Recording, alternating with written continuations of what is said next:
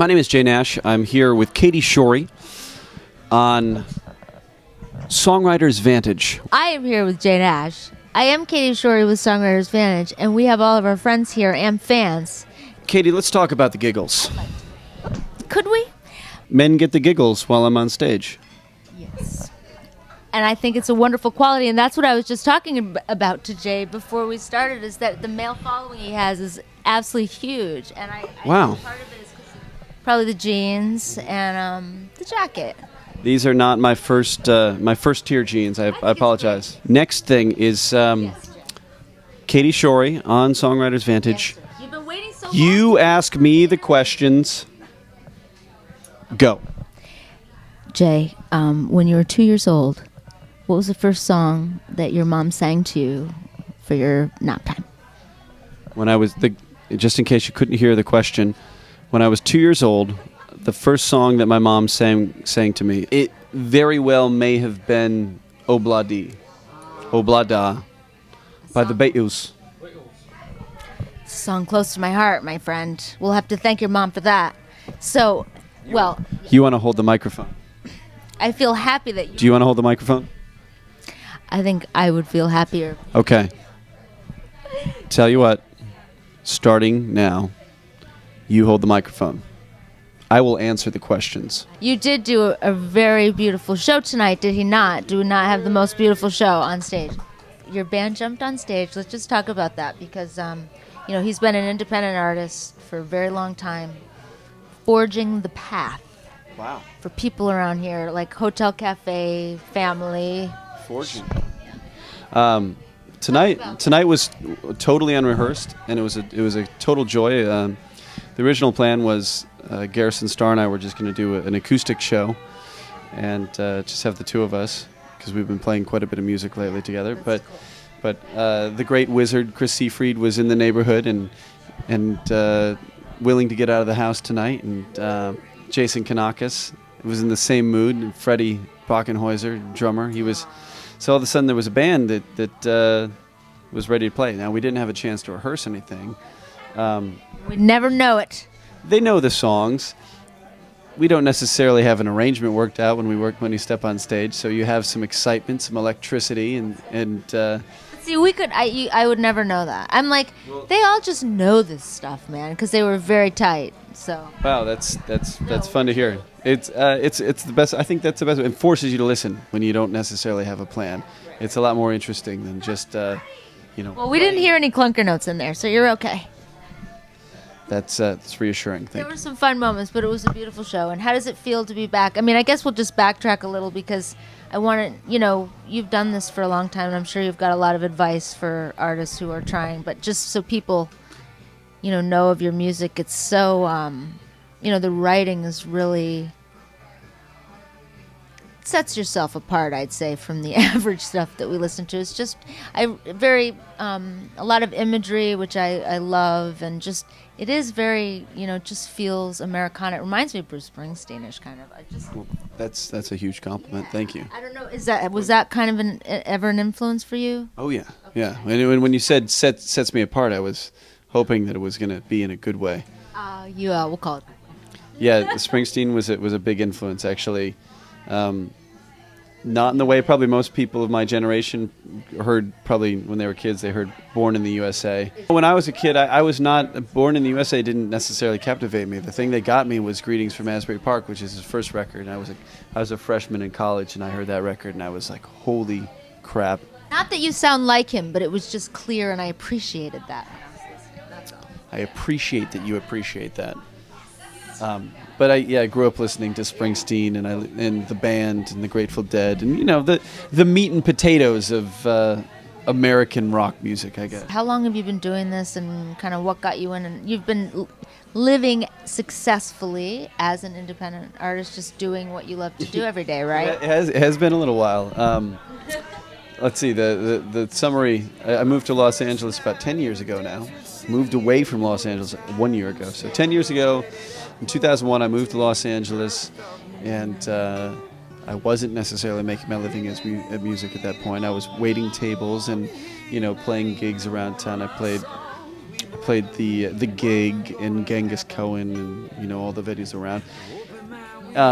And I found largely, I remember when I played the Roxy, there was a pay-to-play situation where you had to show up with a wad of money. And the Roxy has since kind of reformed itself, but you had to show up with a big wad of money. And the other bands that were playing that night, they weren't very good, but they also had that wad of money. And that was all you needed was, $500, and boom, you got a gig at the Roxy.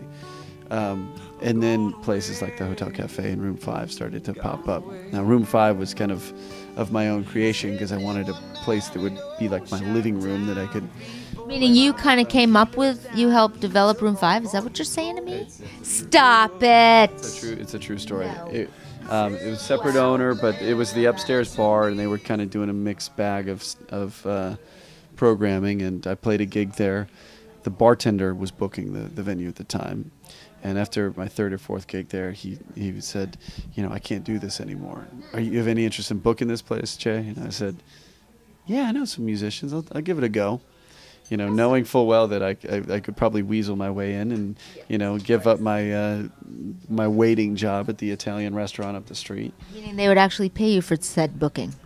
A little bit. I had to figure out a way to sort of align it. So, because the biggest thing to me was that in this town, artists weren't getting enough of a cut of the door.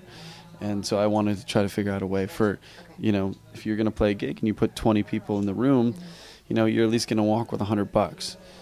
And that wasn't the case at that time. They were paying people to the play. Hotel, Marco and Max over here at the hotel were starting to figure out a way to do it. And I think at the time it was like kind of a BYOB thing, and they were they were basically surviving on coffee sales. But yeah, so I kind of... You were here at the beginning, because Room 5 and Hotel Cafe is where we hang out all the time. We were just sitting with Joel. He was talking about Hotel Cafe. Yeah. You're talking about... Well, I mean, so Room 5, there was a change in ownership in the place, and we created Room 5. As when the change in ownership took place, we renamed it Room 5. Why? We made the decision. Well, actually, it was a name from way back. Way back, Nat King Cole played there, and it was called Room 5. That was the name of the bar, like in the 30s. I think was when it was first named that. But so we came up with a name, and hung the speakers. Myself, I hung the speakers up, and persuaded the owner into installing a better sound system. And wiring it up as a proper music venue, and at first I was pulling teeth to get any of my friends to play there because it was a venue they hadn't heard of. So I was making huge guarantees and not making a penny myself because I wanted to try to get the place established, and it took a little bit of time. It took 5 years, for it kind of took hold, and now it is something of a venue. I was able to pass the torch to Joel Eccles when my music was taking me so far away from it. But for years, I played tours and I booked the place 6 nights a week, and I was terrible at both. No, you weren't, but I bet you got a lot of practice in. I did get a lot. Heck yeah, to where you're here 10 years later, rocking the stage again, as usual, at the Hotel Cafe. But well, thank you then. Thank you, Jay.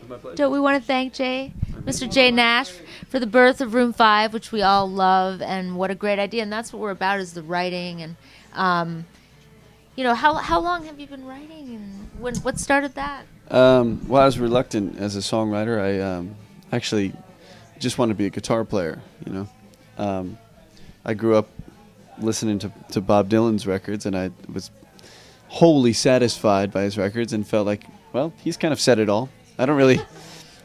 I listened to Freewheelin' Bob Dylan, and I was like, yeah, he kind of did it there. I don't really have anything that I need to contribute to that. It's like, great job, Robert. So it wasn't really until I was I think I was 22 years old when I wrote my first song, and it was it just kind of came out of a feeling of a little bit of heartbreak, and there was nowhere else to sort of channel that energy to. So, out comes the song.